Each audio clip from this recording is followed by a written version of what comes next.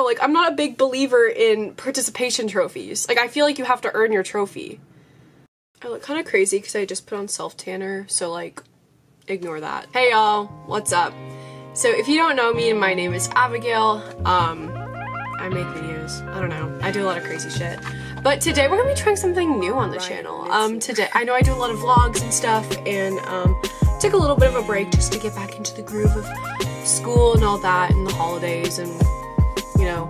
Plus, I feel like my Indiana vlogs are always like really boring. So like, but also, so funny story.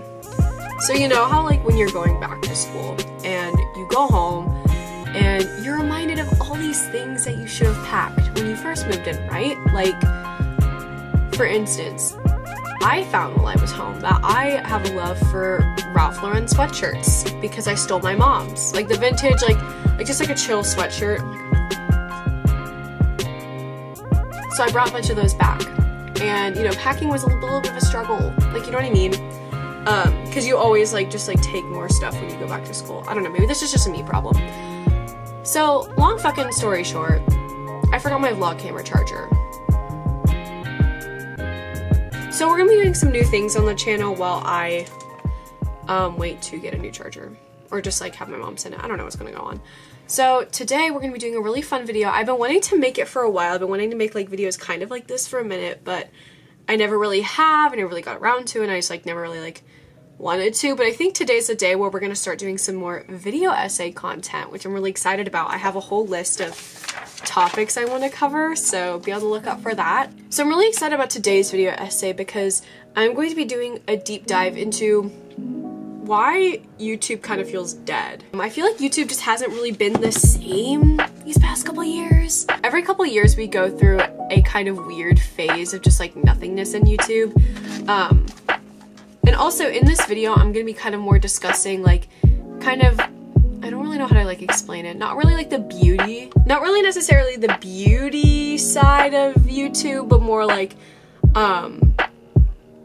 the relatable girlies. I don't know. I don't really know what this is, because it kind of evolved, I feel like.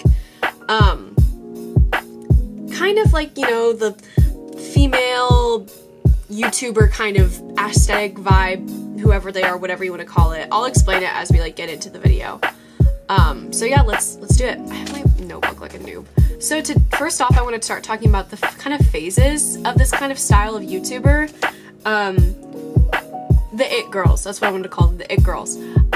So starting off in 2010 to 2014, those were kind of the early it girls. Like for example, I have like Bethany Moda, Claudia Salewski. I'm not really sure what her like YouTube name was. I just know her as Claudia Salewski. Even though I would argue that Claudia Salewski is kind of like, she stayed relevant, which like good for her. Like she's been pretty active on YouTube like all through this time. I feel like especially starting in 2010. I feel like now she's kind of focusing more on like, you know, Instagram, and I know she's acting now. Why do I watch her movie? I Love My Dad. That movie, we'll talk about it another time. You know, those kind of like earlier like beauty guru, like they would always make, there was always like that easy healthy lunch idea kind of deal.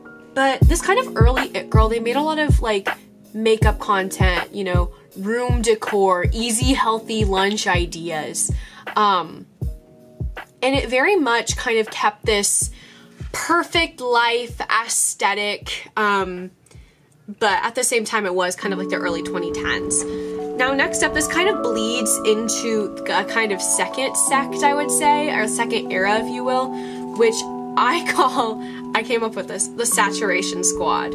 And I feel like Bethany and Claudia kind of like were in this as well, but I'm kind of more focusing on that 2017 to 2015 kind of vibe, like My Life is Eva, Nikki and Gabby, Alicia Marie, even Jessie Page was kind of in this like kind of grouping, and all the videos, it kind of still focused on that, you know, perfect life, makeup and beauty. And there was also a little bit of comedy, I remember, like they do like, oh, like expectation versus reality, like that was a big one. Goals, actual goals, AF. Literally, my life is beaches every single night, messy buns and Christmas lights. Literally, my life is skinny, recent high fashion, riding in the G-Wagon. Literally, my life is, ooh-wee, I have everything, we walk on the screen.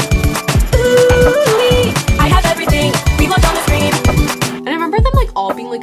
Squad and just like hanging out in LA too. Like I wanted to be part of Lit Squad so bad. And I feel like this kind of era like lasted until about 2017. But then in 2017, we kind of get the rise of the dope girls. Their peak relevancy, I would say.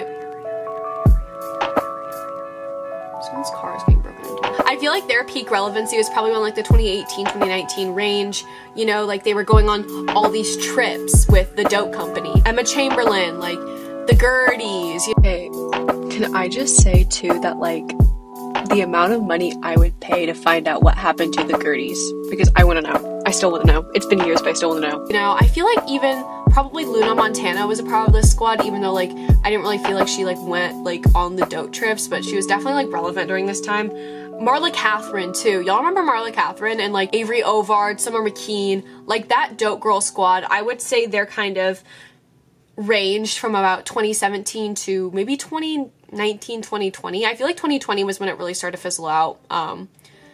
But we'll get into that later. And I feel like with the dope girls, it was really interesting, especially with Emma Chamberlain's videos. It really showed not really the perfect side of people's lives. Like, you know what I mean? Like, Emma Chamberlain would literally roll out of bed and start filming. Like, a lot of these people started wearing their hair in messy buns, like, you know, getting coffee, like, being really real, like, letting their hair grow out and letting their roots show. So this was kind of a shift, I feel like, from the kind of saturated beauty guru style, even though they did make a lot of beauty videos and outfit and makeup videos. And there are also a lot of separate vlog channels I remember too. Like sometimes they do vlogs on one side and then like their beauty and fashion videos on another. But I mean, let's be real, like Emma just did it all on her one channel. However, in 2019, 2020, maybe this was because of like a lot of different factors, but I feel like since then YouTube has kind of dwindled and then now it's just not a lot. I feel like it's a lot of video essays, but there's no really it girls of YouTube if you think about it. I mean, maybe there are some, like a lot of people would argue like Kennedy Walsh and Avery Ovard, but even then, like Avery Ovard I would say only posts like once a month. Like she's probably my it girl. A lot of these YouTubers are making, you know, podcasts now or focusing on TikTok or Instagram. I feel like YouTube has been kind of dead. So there's also, I feel like, some other factors that kind of played into why YouTube has kind of been dead and why there's no like it girls. And I think a big part of it is other social media. Now it's also important to note too, I was thinking about this earlier too, but like I feel like there's this kind of renaissance of YouTube from about 2016, actually no, like I feel like from 2014 to like 2019, like YouTube was like banging because not only did you have these it girls, but you also had like, you know, the Shane Dawsons and Jeffree Stars and like all that drama with like Tati and all of them. Like that was entertaining. Like there was like entertaining like YouTube thing drama going on, no matter, even though like it was very problematic and pretty harmful, like it was still entertaining for viewers. But I feel like a big reason why YouTube has kind of been dead is because of other social media. I was thinking a lot about Vine, because Vine was happening during this YouTube renaissance. You know, like there were people that were famous from Vine and they made YouTube channels, or vice versa, like people on YouTube would make Vines. I was thinking a lot about Brett Rivera. I don't know if he started on YouTube or Vine, but he was definitely relevant. Like he was collabing with My Life as Eva all the time. Like they dated, like they were a big power couple, like it was a whole thing. Again, with Musical.ly came out during this time, and yeah, there were some people that became famous from it, like Baby Lauren? Is that what her username was? I just know it's Lauren now. Baby Ariel, that's who it was. But they were like, you know, the it girls of Musical.ly, but like it kind of fizzled out. Like Musical.ly was like kind of a short-lived thing, end of 2015, early 2016. However, when YouTube kind of started fizzling out in 2020, guess what social media was in? TikTok. I feel like TikTok is just the root of everyone's problems, you know what I mean? I feel like on TikTok, that's kind of taken over, and how there's more it girls and how the it girls have kind of switched over, you know, like for instance, like Hannah Maloche and Ellie Thuman are making a lot of TikToks, and there's new it girls like Alex Earl, Dylan Mulvaney, I can't fucking talk today. It's a lot easier to go viral on TikTok. Now listen, y'all. I have been on YouTube since like 2017, I want to say. I'm making videos for a long time, but I feel like I really started to get consistent 2017 through 2020, and I still haven't gone viral. Like, I'm still waiting for the day that I'm like reaching YouTube fame. And everyone's like, oh, like, you have to be consistent, like, you have to do this, you have to do that. But on TikTok, like, there's nothing to it. Like, you can make a 2-second video. Like, for instance, I made like a 3-second video about cheer drama, and it got like 1.5 million views. As long as you use like the right hashtags and the right sounds, like, you can go viral any day. And not only is it easier to go viral and kind of easier to like become famous off of TikTok, but it's also easier to watch. I feel like a lot of times with YouTube, like, you had to pull up your phone and like search for the right person or see what's in your recommended and then click on that, and then you have to sit there through a long video. Like, I remember like a lot of my vlogs or like other people's vlogs, this isn't about me, a lot of these vlogs would, you know, rack up to like 17 minutes, and some of these videos are very long. Like, there's sometimes where like there would be like 30 minutes of content in a vlog, or like, did anyone ever watch like birthday leaks? I remember like sometimes those things would like reach like a half hour. So there's definitely a lot of content in YouTube because it just allows for more content. But I also feel like there's more people watching on TikTok too. TikTok's such a popular platform. And not to say that YouTube isn't a popular platform too. Like, I feel like everyone and their mother knows what YouTube is. Everyone and their mother like has YouTube. However, TikTok, you literally open it up and just start watching videos. It's so easy to just scroll and scroll and scroll till the end of time. Therefore, a lot of people are going there just because it's easier, it's instant gratification. You don't have to watch for ages to hear this person's life update and this person's life update. People, if you want to make a long video, you just make little stints and make a bunch of different videos. The vlogs are short, you can watch them anywhere. You don't have to, you know, pull up and like click this and click that and then watch like 20 minutes of a person's day. You can literally be like on the train, pull up a TikTok and watch like 3 minutes and be done. So it's definitely a convenience thing I've noticed too. And also, you know, just trends, they come and go. And also there's also a couple other factors too that kind of go into, I feel like, the fall of YouTube. The YouTube it girls, if you will. I remember listening to Emma Chamberlain's podcast a while ago, and she was talking about how kind of influencers are feeling stale now. I'll put a little clip right here. Just kidding, I couldn't put the actual clip in because of copyright, but here are the episodes of Anything Goes. You guys should listen to them. But also, it's very easy to become an influencer too. I remember back in the day, like, when people would post discount codes and stuff, because let's be honest, like, a big part of, you know, YouTube fame and YouTube this and YouTube that is making money. Whenever people would come out with discount codes, that was kind of like a sign that like they made it. Like, you know what I mean? Like, when brands start to want to work with them. Now it's so easy to get a discount code for anywhere. You know, brands like Parade and Dormify, you can go on their website and sign up to be an ambassador, and it's easy. Like, you are basically kind of a baby micro influencer, even if you have like 200 followers, like creating content for these apps, not these apps, these stores. So it's definitely very easy to become kind of like this influencer in a way. It feels a lot less exclusive if you think about it, because you know, there's people out there, you can literally have no followers and probably still get accepted into an ambassador program, and that kind of makes the whole influencer deal feel less exclusive. There's tons of platforms now and tons of agencies even that will help you become an influencer and reach your goals as an influencer. And also another thing I've noticed is that these YouTubers eventually become too famous to be relatable. I feel like a big part of why the Dope Girl Squad was so big is because they were so relatable, you know, like, I'm sorry, but not everyone wakes up like hair curled, like, oh, perfect, like winged eyeliner, like that kind of, like, the, you know, saturated girls, like, kind of, not like saturated, but like I'm just calling them saturated because that was their style. But this kind of saturated group, this saturated style made it show. You know, they'd wake up and they already had their wing on, or, you know, stuff like that. Even like the morning routines were like, I wake up and I put on my Lululemon leggings and I go get my Frappuccino. While in like the dope girl like squad, it was like, okay, like look like shit and then like get ready and then you look cute. Even in this relatability though, it became a point where they stopped being relatable. And even with that, like, you know, 2015, 2017, those expectation versus reality, relatability was a big part of it, you know?